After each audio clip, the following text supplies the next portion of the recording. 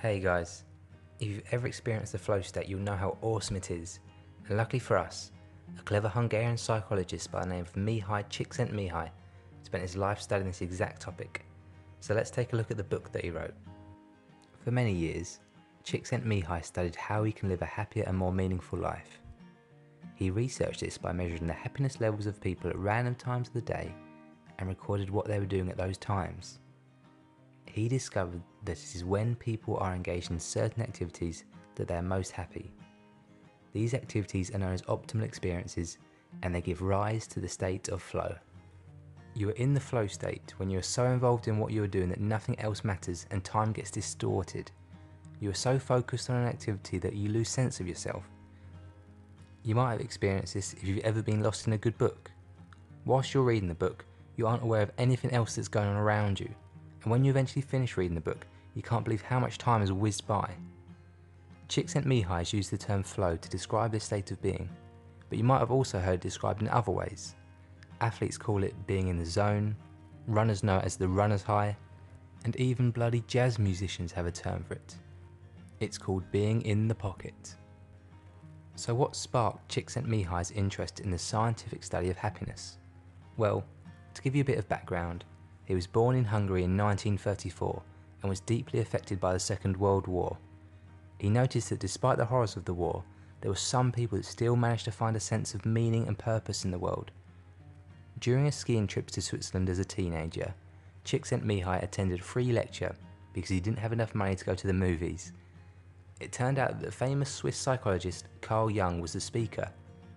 This triggered his interest in psychology, but the subject wasn't very popular in Europe at that time, so he emigrated to the United States of America. During his studies, he observed artists and creative types, and was interested in how people became so immersed in an activity and entered a state of flow, as he called it. So let's take a look at the findings of his life's work and the study of flow. Active versus idle. When we're idle, we don't have these optimal experiences that create flow. Yet in our free time, so many of us choose to be idle and sit in front of the TV like a couch potato. When we watch TV, we're not engaging our mind, we're just passively absorbing the information that's put in front of us. If we want to have these optimal experiences, then we have to be active, because it's actually when we're working, creating, or striving to achieve our goals that we feel truly happy, because this is when we enter the flow state. Enjoyment versus pleasure. Now this is a big one. Let's explore the difference between enjoyment and pleasure. Although these two words may appear to mean the same thing at first glance, if we look deeper we can see that there are clear distinctions between the two words. Pleasure comes from external sources such as food, drugs and sex. Pleasure provides a temporary happiness, but it is not sustainable. When you eat a donut, your taste buds can't believe their luck and you get a rush of pleasure. But the problem is that this pleasure is short-lived and you can't sustain it. Eating an endless amount of donuts will not lead to endless happiness. It will make you sick. Enjoyment, on the other hand, comes from within and can be sustained. It is found in the challenges of an activity and is a result of the growth and the accomplishment that we feel. Sometimes you might not even enjoy the activity at the time, such as when you're grinding out at the gym. But after you've smashed your workout and you get the enjoyable feeling of accomplishment, you feel great. Now, this isn't to say that pleasure is something that you should avoid totally, because pleasure plays an important part in the overall quality of our lives. There is nothing wrong with the pleasure that you get from eating that cheeky donut, but it is important to remember that pleasure alone cannot give you a happy and meaningful life. It is the balance of enjoyment and pleasure that will get you there. Order versus entropy. Flow helps to integrate the self because in that state of deep concentration, consciousness is unusually well ordered. Thoughts, intentions, feelings, and all the senses are focused on the same goal. Experience is in harmony. As we just saw from Mihaly's quote, it is when our consciousness is ordered that our experience is harmonious and we enter the state of flow. But what does it mean to have an ordered consciousness? Well, we can understand this by first looking at the opposite of order, which is entropy. Csikszentmihalyi says that entropy is the normal state of our consciousness, meaning that when we are alone with no demands on our attention, our mind resorts to chaos. You might have experienced this if you've ever been on your own with nothing to do. Your mind can jump around chaotically from one thought to the next, and it can actually make you feel quite sad or depressed. Some people try and escape this entropy by resorting to alcohol, drugs and gambling. These activities distract the mind from its psychic entropy, but they are not healthy or sustainable solutions. Instead, we can avoid this entropy by learning to incorporate flow into every aspect of our lives. But in order to do this, we need to understand the main components of the flow state. Let's explore the 3 main components of flow. I'm actually currently learning to play the guitar right now, so I use this example as an activity to help demonstrate these 3 main components. Number 1, clear goals. It's important that the goals of the activity that you're doing are clear. When I play the guitar, for example, I know exactly what chords I need to play and in what order I need to play them. The goal doesn't have to be the end goal either. It can be a subset of smaller goals.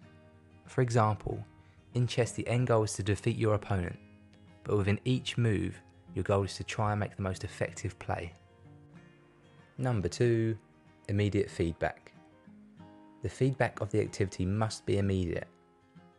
This means that at every moment you know whether what you're doing is getting you closer to the goal. When I play my guitar, I absolutely know straight away if I've hit a bum note. But when I'm playing and everything's going well, of course I know that I'm on top form. And it's this constant feedback that keeps you focused on the activity. And finally, number 3, challenging. The challenge of the activity must be right for your skill level. If the activity isn't challenging enough, you'll become bored and apathetic. If the activity is too challenging, then you'll become overwhelmed and anxious. It's when the challenge to skill ratio is balanced that you can enter the state of flow. Rightio, let's take a look at how to incorporate flow into our lives.